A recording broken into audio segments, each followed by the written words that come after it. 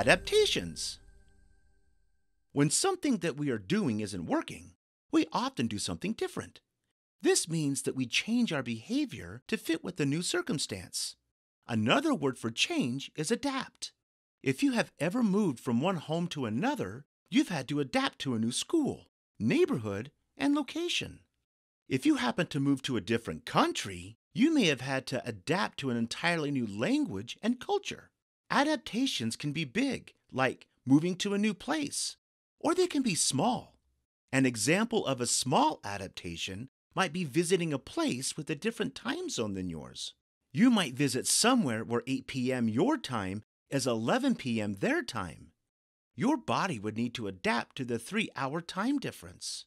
After a few days, your body would get used to the new time zone. That means it would adapt to the change in time. Humans aren't the only ones that adapt. Adaptations are the special features that help an animal live and survive in certain places or habitats. There are 3 kinds of animal adaptations: behavioral, physical, and life cycle.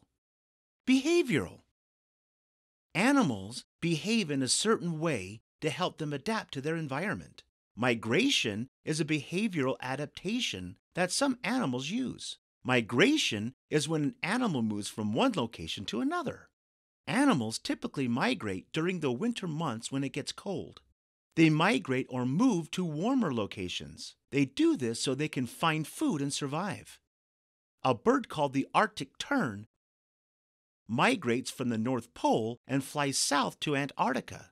The monarch butterfly travels south and west each autumn. It migrates because it will die if it gets too cold. Blue whales, which are the largest animals in the world, swim up to 16,000 miles when they migrate. That's one of the longest migration paths of all animals. Humpback whales go all the way from the North Pole to the South Pole to escape the cold. Maybe you've even done some migrating of your own. During winter, have you ever taken a vacation to a warm place to escape the cold weather? Hibernation is another way that animals adapt their behavior. When an animal hibernates, it stays in one place and sleeps through the winter. When the weather warms up, the animal wakes up. One type of animal that hibernates is bears. Bears eat large amounts of food in preparation for hibernation. In fact, they eat up to 90 pounds of food every single day. During hibernation, bears lose a quarter to almost half of their body weight. Some bears hibernate up to 7 months without drinking, eating, or going to the bathroom. Other animals sleep lightly during hibernation. Skunks, raccoons, and chipmunks wake up for short periods of time during hibernation to go to the bathroom and to find food. Snakes, turtles, and frogs go into a state like hibernation called brumation. Brumation is a type of hibernation for cold-blooded animals. A lot of these animals go underground to hibernate to protect themselves from the cold.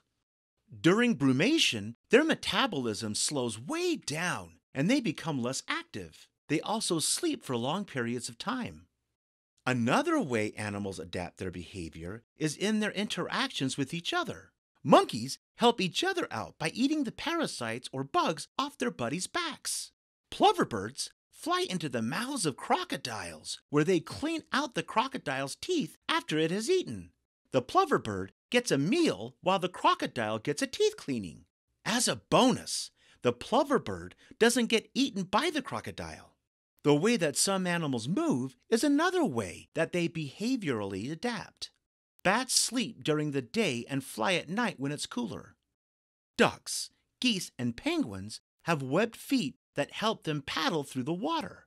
Some animals use sounds to communicate with each other and for protection.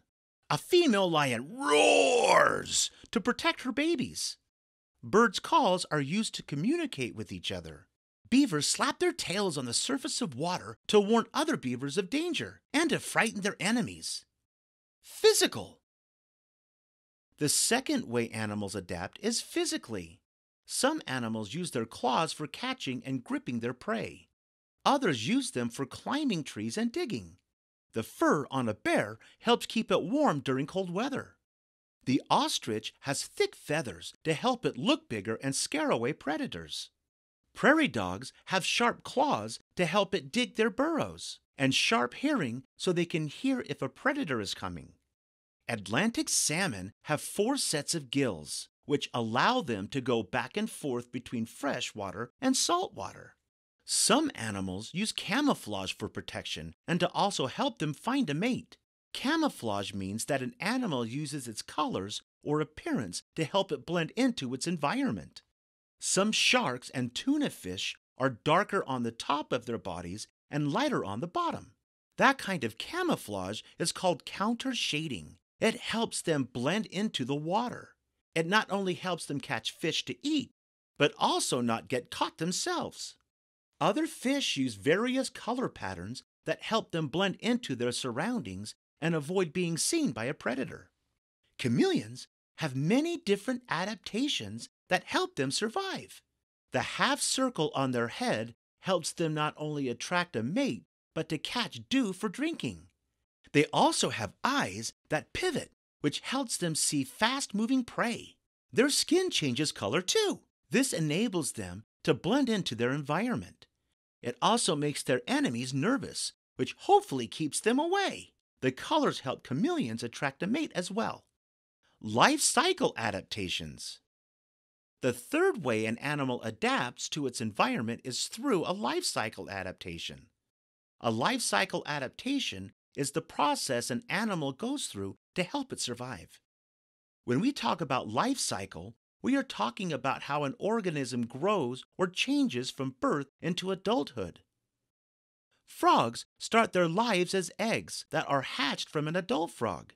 Tadpoles then hatch from those eggs. Those little tadpoles eventually grow 2 front legs. 2 more legs gradually appear in the back. The tadpoles then turn into a froglet, which looks just like an adult frog, only with a tail. Finally, the froglet loses its tail and becomes an adult frog.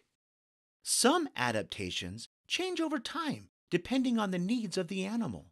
For example, a frog starts out with gills so they can live in water, which eventually turn into lungs so they can live on land.